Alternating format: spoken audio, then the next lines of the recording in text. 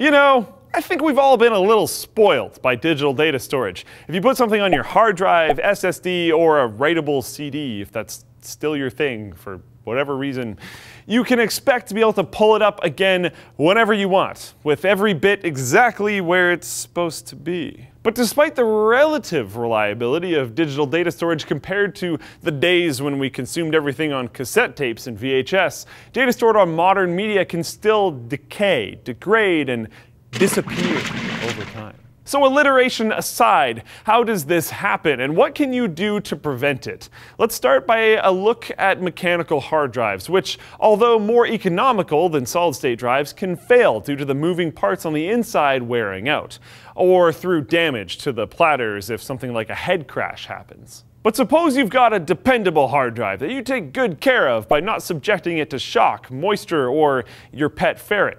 How could data on the drive decay without any kind of physical damage or mishap? You see, hard drives store data as clusters of magnetic bits that are pointed in a certain direction that have the potential to flip to the opposite direction over time. However, since modern hard drives have built-in features to periodically refresh those bits of data, and they also have error-checking algorithms that can often detect and fix flipped bits, this kind of data rot is mostly a problem for drives that have been sitting around unplugged for 5 or 10 years at a time. So the average user probably won't have to worry about this all that much. But it can matter if you're using hard drives for very long-term archival-style storage. SSDs, on the other hand, can be quite a bit more fickle with retaining data for long periods of time. Although SSDs are often regarded as more durable than hard drives due to their lack of moving parts, they don't hold data as well because they rely on trapping an electrical charge inside of a small transistor.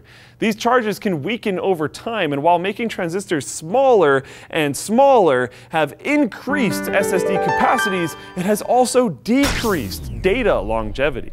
Although you can fight this off by making sure to not leave your SSD unplugged for long periods of time and just powering it on regularly, they do tend to not last as long as hard drives when unplugged. If you live in a warmer climate, your SSD might not even hold data for more than like a year if you aren't using it, as heat can accelerate data decay in those transistors. So make sure you're not doing stuff like leaving a laptop with an SSD in the back of a hot car for long periods of time, like you go on a trip or something. But Luke, what if I just store all of my super important stuff on optical discs? You don't exactly have to turn on a CD, so isn't that a better idea? Well, yes and no. Optical discs, unfortunately, are also susceptible to degradation in a number of ways, just different ways, such as oxidization of the metallic layer that actually holds the data when air seeps in through imperfections in the outer plastic layer of the disk. Adhesives that hold the different layers of a disk together can break down over time as well, even making it possible to physically pull apart the disk like some kind of weird sandwich. However, you can get archival quality disks engineered with more durable materials that can reliably store data for between 20 and 100 years, depending on how exactly they're manufactured. And there's even a relatively new type of optical disk called the M disk that claims it can store data for 1,000 years. Whoa! But since no long-term storage solution is perfect, the best way to make sure your important stuff lasts as long as you want it to is make sure that you have independent, redundant backups. Whether that's your home or with a cloud-based archival service, and remembering things like not to leave your drives sitting around or using them as paperweights.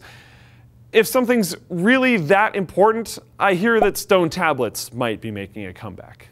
Freshbooks is on a mission to make freelancers less stressed and more organized through their easy-to-use tool for crafting and sending professional invoices in seconds. Freshbooks allows you to keep track of your hours, so when it comes time to create said invoice, you know exactly what you did, when you did it, and who you did it for. And you can even accept deposits through their platform, so said people can pay you on your schedule. They also have a tool to manage your expense reports, and their mobile app lets you take a picture of receipts and pretty much handles the rest of it anyways. Getting started on FreshBooks is extremely simple, even if you're not a numbers person, and FreshBooks says, especially if you're not a numbers person.